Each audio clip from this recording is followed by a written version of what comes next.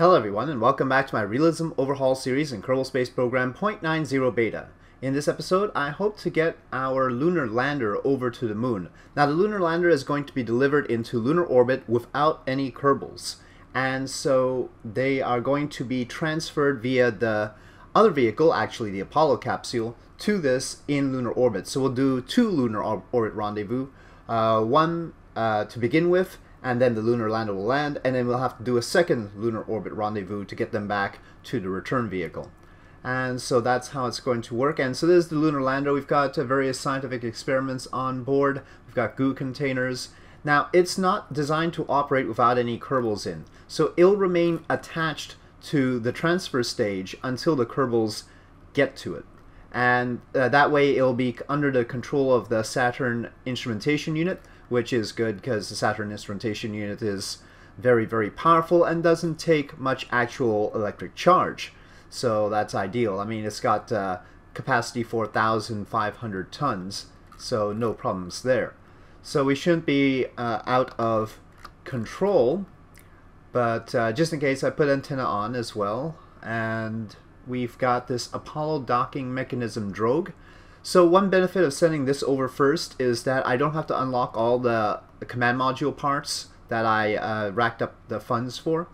So we only have to use the parts that we already have access to in order to launch this. So that's a positive. Now, delta V wise, we're very tight again. This is heavier than the probe, obviously. It doesn't have to get all the way back home to Earth, because we have a different vehicle for that, the Apollo capsule. But it does have to do a lot of the mission that the previous probe did, the lander probe. So that is a thing. Solar panels down here, separation rockets, antennae, all that is down here. So yeah, RL-10s, two of them being used. Interesting point about the Shakti rocket is that the engines are all engines that would have been available during the Apollo era. We've got two RL-10s. I think the variants of the RL-10s were available at that time. We've got two J2s here, and at the bottom here we've got the F1. Though actually it is configured as an F1A. Though it's possible they could have uprated the F1 for this sort of thing. The only question is whether the SRBs would have been available. The SRBs don't have an unreasonable burn time. 91 seconds is not unusual. The vacuum ISP may be a bit high for what they had back then. I don't know. Okay, so that is the state of our rocket, and I've named the capsule, the lander, Dorfl, and that is after a golem in the Discworld series, because we want our lander to be very strong and tough, and golems are practically indestructible. So, yep, that is the general idea. Let's package this up and see if it works. And of course, only after we see that it works and is delivered to lunar orbit do we have to commit kerbals to this enterprise. So that is a big plus as far as mission planning is concerned. The main minus is that we have to do this lunar orbit rendezvous twice, which, you know, I think any mission planner would wince at, but that is how it's going to be. Okay, so yep, let's save and launch. Oh wait, a kerbal snuck in, which reminds me that I need to check on my life support. Let me just oh, that's not going to show anything. Okay, let me go back to the VAB, obviously, to get Bill out, and then let's check on our life support situation. Okay, here we are, and life support says, okay, 3 days it looks like. Yeah, really about 3 days for a maximum crew. And that's okay, because remember, the only time there's going to be crewed, sort of poking up out of our building, but the only time there's going to be crewed is when they go down to the surface and then come back up again. So for the longer legs of the journey, they won't be in this. So that's going to be a positive altogether. And so the other capsule, of course, the Apollo command module, is going to have to carry most of the food. Okay, anyway, let us make sure Bill is not in here, and let's launch. Okay, so here we go. Relative inclination is 0.26, 0.27-ish. SAS is on, throttle is up, and Planet Shine will brighten things up once we get off the ground, I suppose. Alright, so I time warped to the relative inclination minimum, as you can see, so now our clock is going to be off, but I guess that'll be alright. Alright, here we go.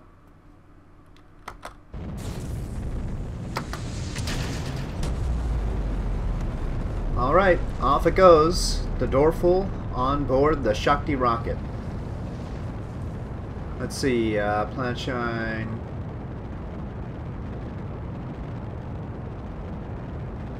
Well, I guess someday I'll figure that out. Okay, proceeding.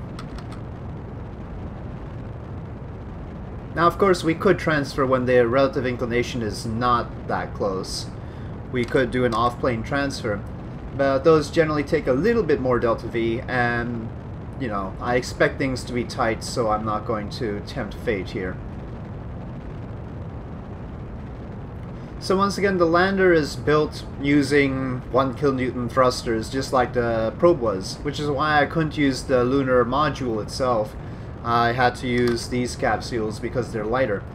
And so that's a bit of a downer, but again, I don't have the lunar ascent or descent engine from the tech tree. I have it in the install, I don't have it from the tech tree, so I don't understand that. But hey, we'll make do with what we've got.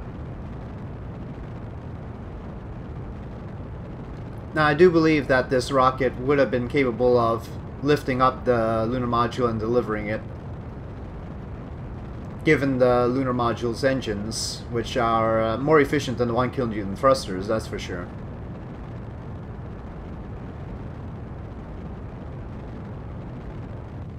Okay, boosters are out. Ooh, booster separation is a bit tight.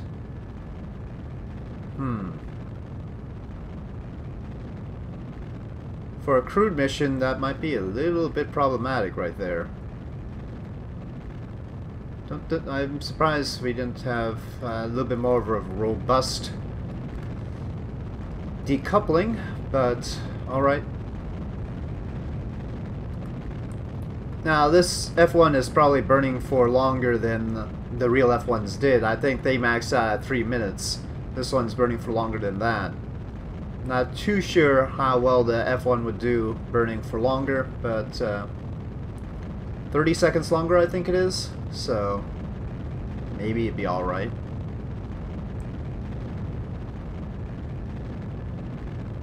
Okay, fairing set.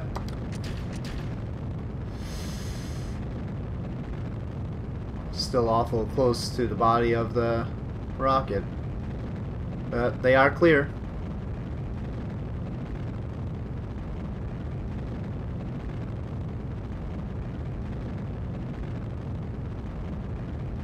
You'll note local control, that's because of the Saturn instrumentation unit. RemoteTech is still in force, it's just that the Saturn instrumentation unit seems to give us local control, which is handy, of course.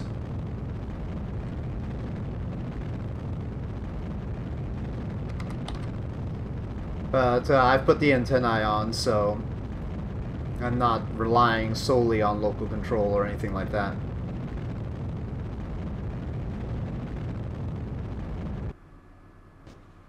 Okay, and set. And ignition.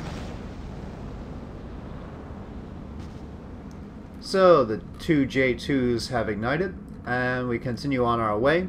It's going to be a long burn, but we seem to be going all right. We need part of this J2 stage in order to start us off on our way to the moon, so I'm relying on a little bit of remainder on this stage. We'll see how that goes. Alright, I'll be back with you once we are in orbit. Okay, we're now flattening out and going for orbit. We just passed apoapsis with about, well, less than a minute left to burn here. So all is looking well for an orbit around 237 kilometers. Not as much remaining fuel as I would have liked.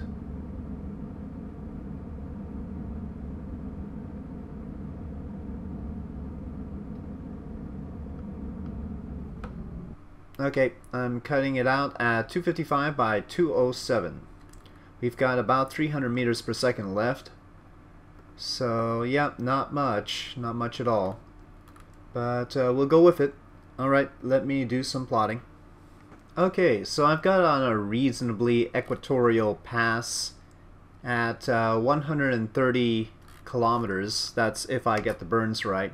And that requires 3040 around the Earth, and then a further inclination adjustment just a little bit out, because we're not going to be starting our burn at the node. So we're going to have to do it a little bit further out, and that's 69 meters per second there. It's possible I can just skip that and instead just fix things mid-course. This is where the node was before I fixed it. It ended up out here. But maybe a mid-course change will be a little bit less severe because it'll be further away from the Earth, of course. But we'll see after this burn and when I replot.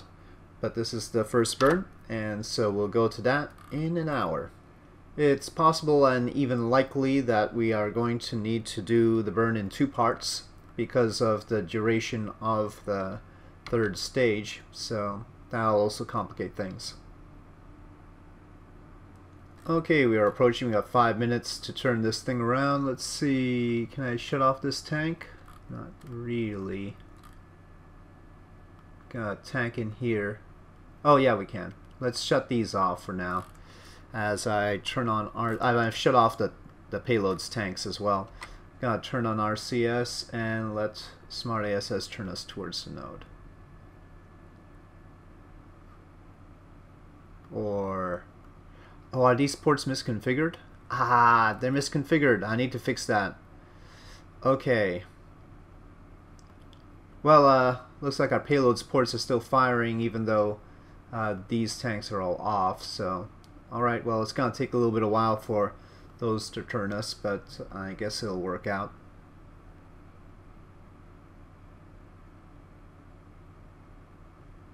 Still, the fuel feeding and how the RCS ports work is a little bit complicated.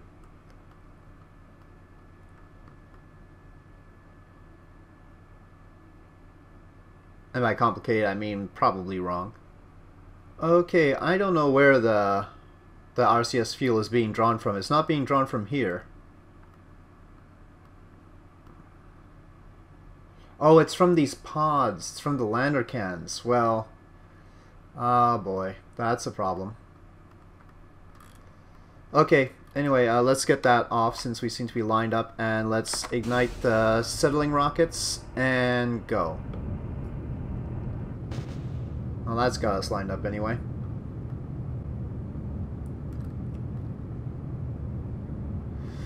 Oh boy. Okay. I don't suppose we can cross-feed on up, can we? Okay, well we can.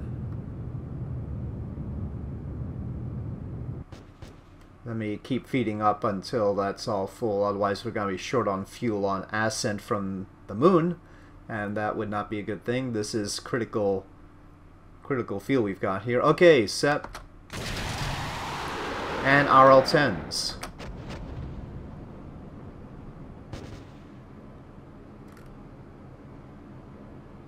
Okay, so that's all set. Let's extend solar panels and our antennae for the longer part of the journey.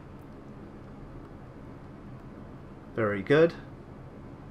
The lander's solar panels don't need to be extended. We don't have that going yet. Okay, getting ready to shut down the engine and then go around and then burn again. We've been burning for quite a while on this first burn. And we've covered about half the delta V required, so that's good. Remember when looking at the delta V here that we have locked the tanks up there, and I've made sure to lock the lander can tanks now as well. So that is the situation there. Okay, I think we'll go engines shut down now. Okay, and of course we've got all these rockets to help with the relights. So now I'm going to replot and then come back to you with the second burn. By the way, it should be pointed out that I am coming around this way in order to potentially help the possibility of a free return trajectory, though this is not going to be placed on a free return trajectory, and even the crewed mission will probably not be placed on a free return initially. it'll have to adjust to that, but at least it'll be going in the same direction. Okay, so this is how it is before any mid-course adjustment, and so let's get to it. Okay, here we go, settling down.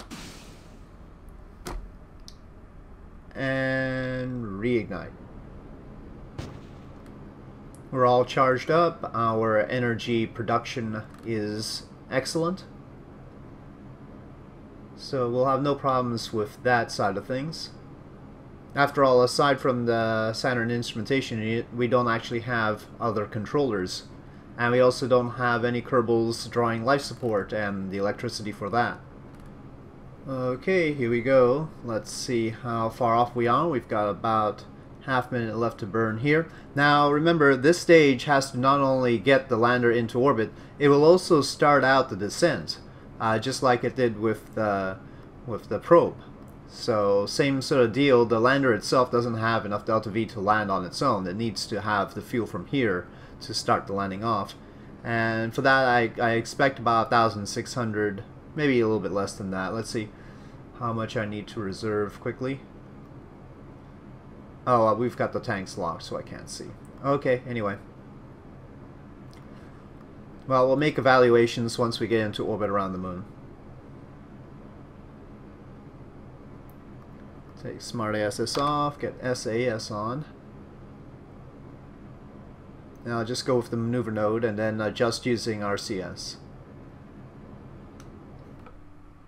Okay, 0.2 meters per second off. Let's see what really happened here. Okay, moon periapsis, at least we have one. That's good. That's a good start.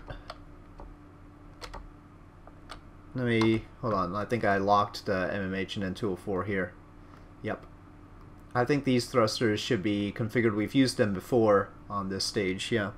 You can tell by the ISP that they're configured right.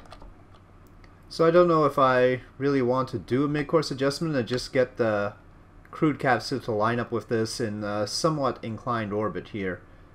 The inclined orbit will allow us access to more stuff, more places to land. That's not necessarily a bad thing. But it's getting pretty inclined as we get closer. Okay, that's too close. Let's keep it to 100 kilometers or so. There we go. Okay, let me see if mid-course plane change is doable.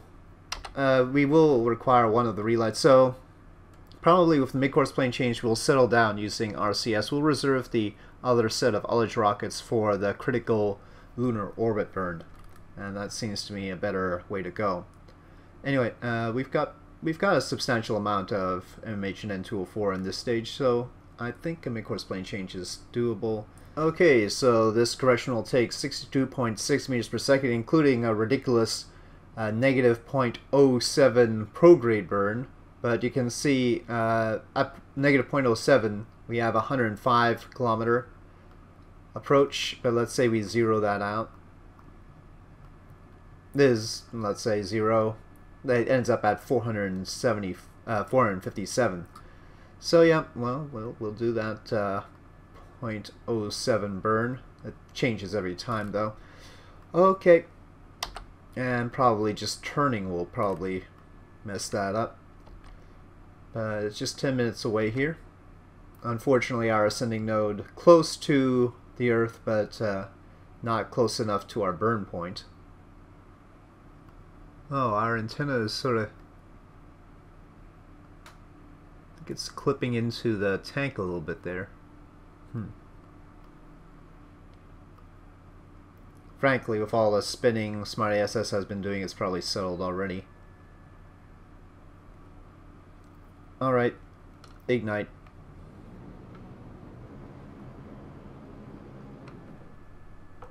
Okay, bit of a residual there, but okay. That worked, sort of. We will use RCS to do the rest. Okay, I'll take that. 90 kilometers. Nice pass. Okay, so let's head on over to the moon. I swear, I'm coming in a really awkward way, actually. This is definitely not a nominal trajectory by any stretch of the imagination. We'll end up going around the correct way, but really we're supposed to be passing around this way around, not this way around. Weird. We're overburning first. Oh well. Okay, here we are in Lunar SOI. Gets easier every time. Partly because we're using larger and larger rockets every time, but here we go. That's an acceptable periapsis, I think. And let's see how much it'll take to get into orbit. I want a nice circular orbit to rendezvous with. Okay, 105 by 122 seems like a good start. Okay, doesn't look like too much of a problem. Let me evaluate my delta V now. Nah, I guess I'll wait until I get into orbit. Yeah, probably for the best. There's a lot of tanks to unlock after all. And then RCS might accidentally draw some stuff. Actually, the way this is, we might be in line of sight while doing the burn. That usually isn't the case passing around this way around the moon. Might actually be beneficial for future missions. Okay, we are getting pretty close now.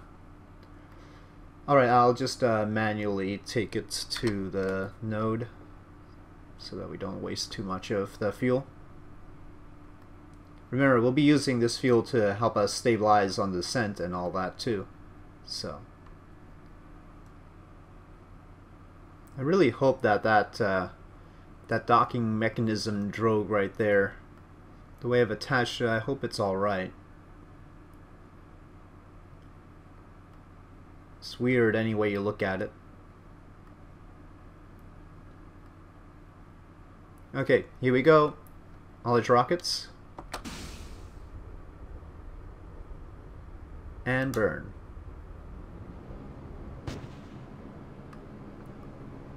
We are in orbit around the moon. We are now just tightening our grip on it. Altogether, I think we're going to be delivering more to lunar orbit than a Saturn V did, judging from our vessel mass here. And that's, of course, due to the use of the RL-10s. The J2s have less ISP than these RL-10s, and of course the RL-10s are also lighter altogether, so that's the benefit of them. Downside is, of course, less thrust. The J2, the third stage of the Saturn V had 1,033. These combined only have 100 and almost 150, not quite there. But then again, the J2 wasn't used for this part of the thing. Well, there's Earth. So we do have some inclination. We've got 30 degrees, but then again, part of that 30 degrees is probably counted as the... because we're in line with the orbit of the moon, which is inclined. So I guess that's fair. I think the moon itself considers this 0, but we're actually in line with the orbit of it. Okay, 126 by 109 will be fine. Okay, so now let's unlock all the tanks and see how much delta V we have and evaluate whether it's a good idea to send the Kerbals over or not. Because if we happen to be short, well, no point sending them until we fix that situation, or we could send them with some way of fixing that situation. We'd have to see. By the way, for some reason the tech tree does not give me retractable ladders, so that's why the ladder is still static here. I guess retractable ladders were not invented yet at this time. They managed to invent rockets that go to space, but retractable ladders not a thing. I don't know. Okay, those are all unlocked. Let's get these unlocked.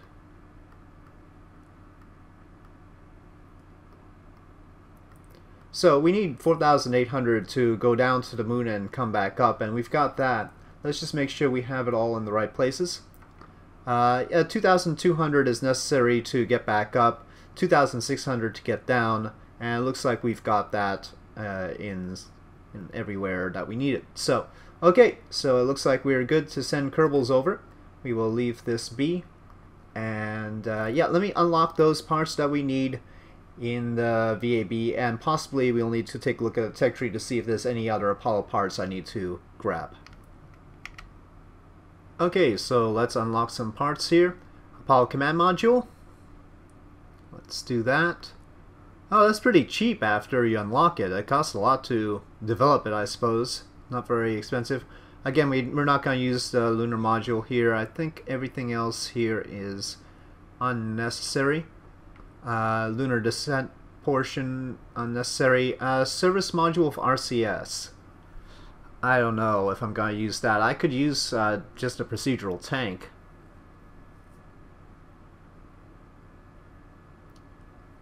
Well, heck, let's unlock it, just in case I decide to use it. Don't see anything else here. I'm not gonna use the Saturn fuel tanks. Those I can definitely. I mean, I'm using my own rocket after all. We've got the service propulsion system already, but we're not. I don't know if I'm gonna use that. Probably I'm just gonna use the RL-10s. I have no idea why we wouldn't use the RL-10s. Much more efficient than using the service propulsion system, though the service propulsion system will be much more reliable on restart, but of course this is Kerbal, so I don't have to worry about that. We've already got the J2s.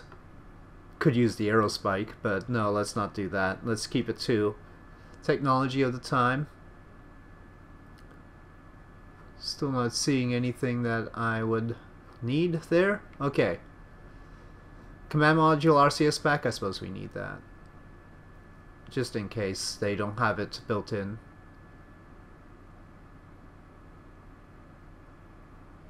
I think they have it built in though.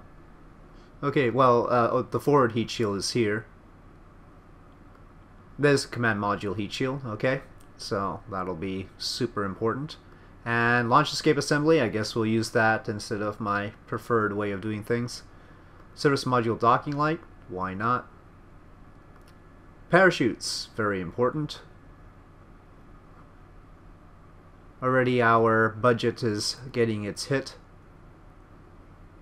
Okay, so it seems like I'm missing the other portion of the docking system. Yeah. I don't think it'll be under science. Nope. Okay, so let's go to the tech tree and grab that. Okay, where are you, docking system? There it is. Apollo docking mechanism probe. So we'll unlock this. And we will research that part in particular. There is another Saturn instrumentation unit, but this is for a Saturn V, which will give us 20,000 tons. Of course, our current rocket is limited to 1,500 tons, and I think it'll be all right. There's no. I guess I'll unlock these service module RCS quads. Oh, there's the retractable ladders.